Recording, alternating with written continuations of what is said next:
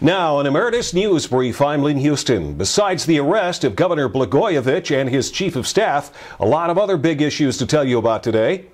First, workers at Wal-Mart stores in Minnesota won a $54 million settlement with the company for unpaid overtime and breaks.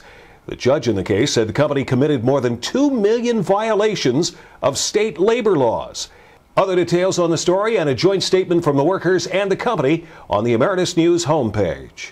And those workers who took over the Republic Window and Door Factory in Chicago over the weekend got good news today. Bank of America has agreed to extend credit to the company in order to settle that dispute. The workers claim they were given only 3 days' notice of losing their jobs and insurance, despite the required 75 days' notice.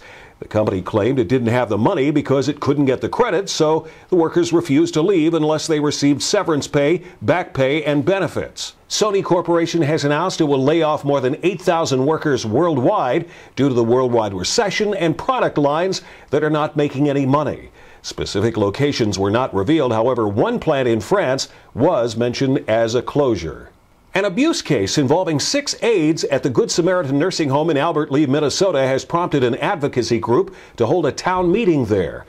The Perfect Cause president, Wes Bledsoe, will hold a meeting Thursday night at the Albert Lea Inn. The meeting organized partially due to the public outrage over state law that allows juveniles to be employed as nursing home aides.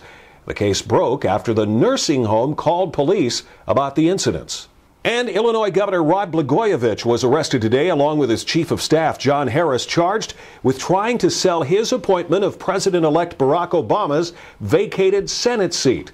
Prosecutors say wiretapped conversations revealed a governor who had taken his brand of corruption to a new low. Leaders in the Illinois legislature are researching whether they can take that appointment away from the governor and let the voters decide in a special election. The latest on the biggest issues and public policy at emeritusnews.com.